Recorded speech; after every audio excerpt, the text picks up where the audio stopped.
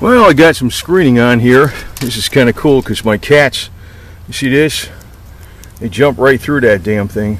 They did this on the other one. I had it, now I know they could do it on this bigger window real easy.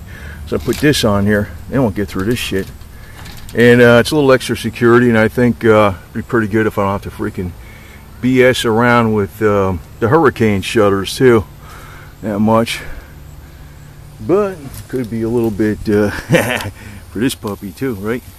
You never know. Somebody might say, "Hey, you got a Confederate flag up there." So we'll see.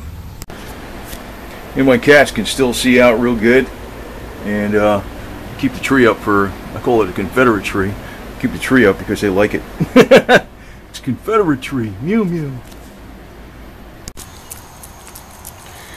Well, we get Boots here.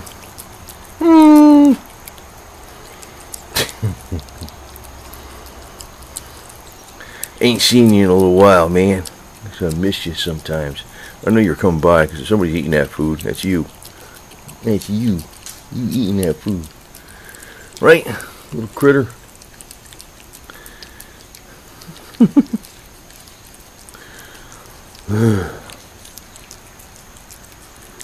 Anyway. Don't let anybody know you're a Confederate cat. They might try to hurt you. You don't even know you're a Confederate cat. You just know you're a cat. Right? Booby. Anyway. The flag of freedom is still standing. No wind, right? There's the other one. No wind. God. This guy's going to mow his lawn one of these days. Down there. Shit. You're right.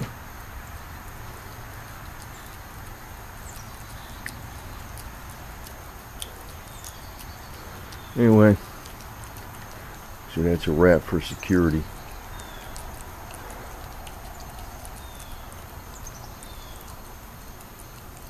I figured he was coming by, so now I got my guys inside so they'll be protected, so they don't jump out the damn window. At least they'll be able to open that window when the weather cools down a little more. Right.